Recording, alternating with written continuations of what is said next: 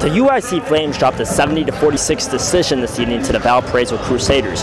UIC, who has not won a game since December 17th, did not have a huge contribution from any player across the board. However, for the Crusaders, who are now riding a 2-game win streak, they were led by senior guard Levante Doherty, who had 33 points.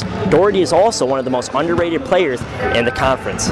Doherty went 10 of 15 from the field and 5 of 6 from beyond the arc, and also shot 80% from the free throw line. He also pitched in with 5 rebounds and 2 assists, as the Crusaders shot 45% as a whole from the field and 43% from beyond the arc. Coach Drew told his team that if they wanted to beat the Flames, they would have to play hard and physical all night long, and they did that for a full 40 minutes, as the Flames had no answer for any of the Crusaders' buckets.